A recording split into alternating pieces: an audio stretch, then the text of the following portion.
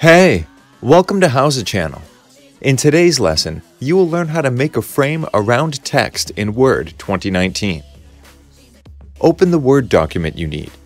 We have a few options for you. First, select the text you need.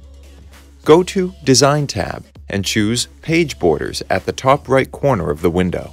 Go to Borders tab and select Box. Click OK.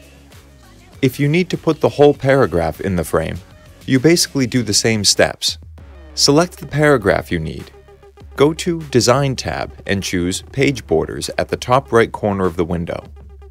Go to Borders tab and select Box. Make sure Apply To is set as Paragraph. Click OK. This option is pretty easy. We just create a one-cell table. Go to Insert tab. Click on Table and choose one square. Paste the text.